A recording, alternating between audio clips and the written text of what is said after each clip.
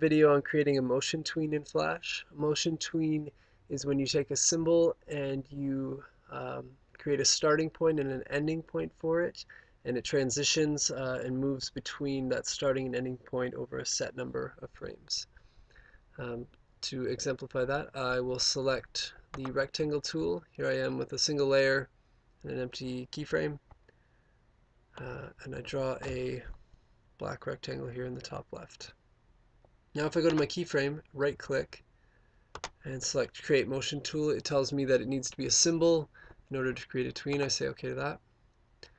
And then here we are in the 24th frame. Notice how it created 24 frames for us to create our motion over. We can adjust that and make it 50 or any number we choose. But we'll keep it at 24, which would be 1 second of time.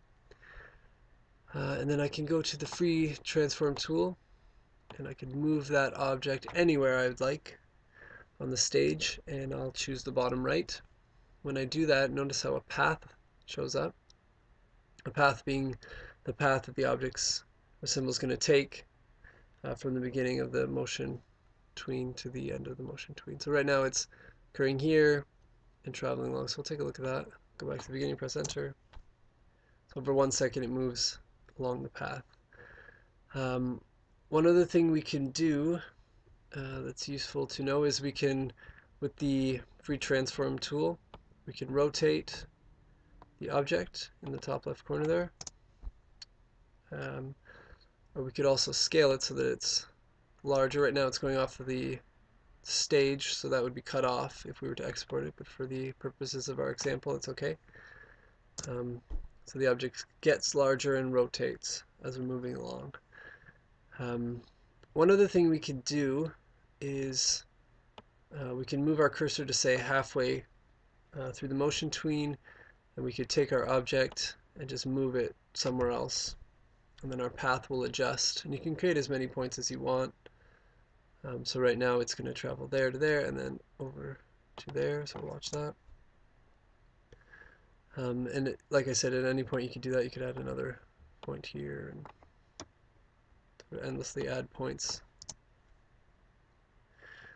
And that another interesting thing to note of that is, so right now we're set to 24 frames, so this is occurring over 1 second. If I wanted it to occur over 2, roughly 50 frames, notice how the proportions of the tween stay the same. So right now this is about halfway, this is about 3/4. If I go to 50, those proportions stay the same. This is now about halfway, and this is about 3/4. If we watch that, it'll just be slower, but do roughly the same thing.